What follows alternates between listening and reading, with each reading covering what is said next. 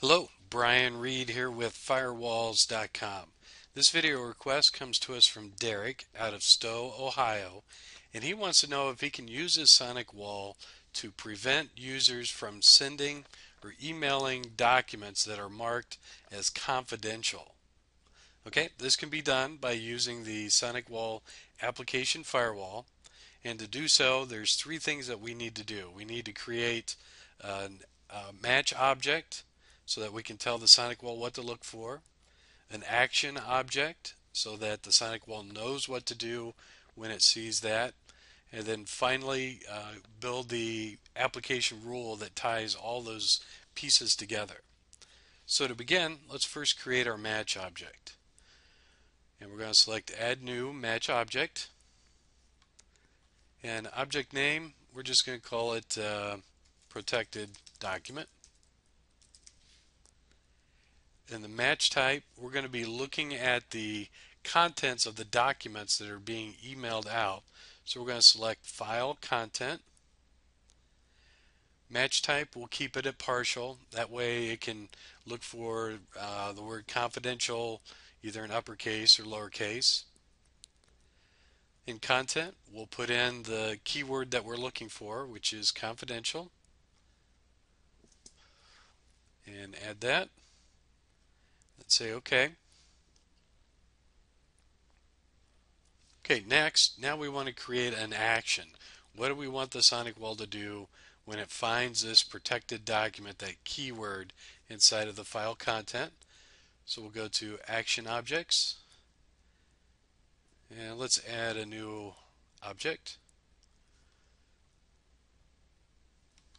And for the action name, we'll just call it Remove Attachment with Warning. And for the action, we want to select Block SMTP Email, Send Error Reply. So what this is going to do now is when this rule kicks in, it's going to automatically block that email message from being sent out, and it's going to give an error message and reply back to the user so that they know that the email wasn't sent. Now, one of the nice features here is that in the content box we can put in the actual message, the error message that we want to present to the user. And this is helpful so that the user doesn't pick up the phone and call IT support because they can't send out an email. So if we put in a little message here, it says, this document cannot be emailed because it is marked as confidential, then it's pretty obvious to the end user and they know that they can't send that document. So let's go ahead and select OK. And then for the final step, we need to build the application rule to bring those pieces together. And so we'll select Add New Policy. Policy name, we'll say Protect Confidential Documents. And the policy type is going to be SMTP Client, because we're going to be looking for emails that are being sent out to the email server. The match object, it's going to have our protected document, and the action we want it to do is obviously stop the email and provide them the warning, the action object we created just a few minutes ago. And we're going to keep all these other settings the same because we want it to apply to everybody in the organization. And then for the direction, we want to select outgoing. It's for emails that are going outbound. And we select OK. So now the policy is in place. We have it enabled. So let's do a quick little demonstration. I'm going to pull up an email client here. And I'm going to send an email to demo@firewalls.com.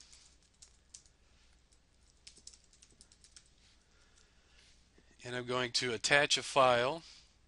In this case, it's just a text file.